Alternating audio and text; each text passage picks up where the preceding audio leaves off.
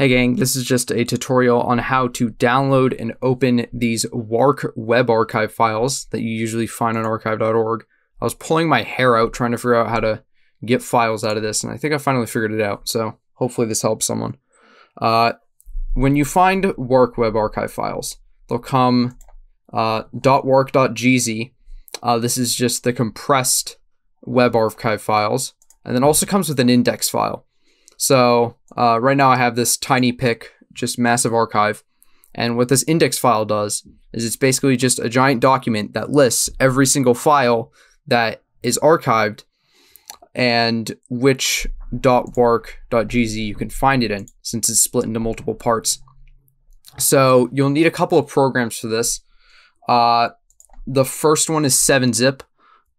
This will extract the .gz files and just turn them into normal warc and archive files. You'll also need replayweb.page, the offline version from GitHub. I tried about like 24 warc opening files or warc opening programs, and this was the only one that worked. So I'll leave links to all these in the description. And then lastly, you'll need glog. If your index file is small enough, you can just open it with Notepad or Notepad++, but for larger ones, you'll need a program like glog, since normal Notepad can't really handle it.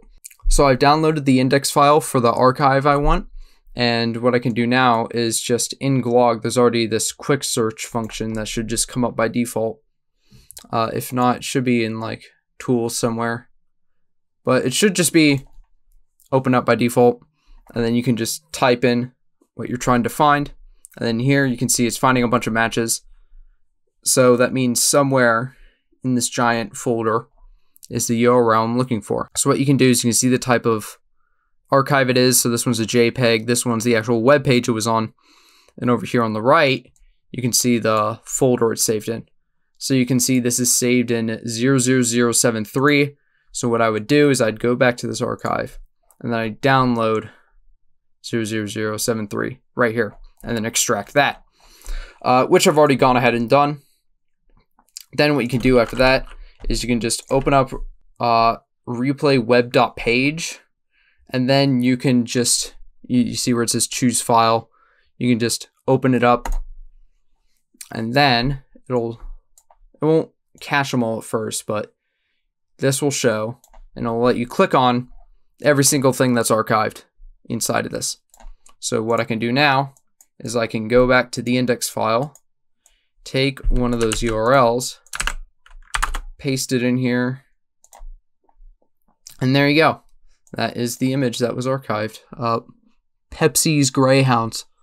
I don't even know what that is. And of course, if for whatever reason, like the web archive file isn't like loading properly or whatever, you can just use the Wayback Machine, and more often than not, it'll have it archived. Yeah, you can see here, Pepsi's Greyhounds.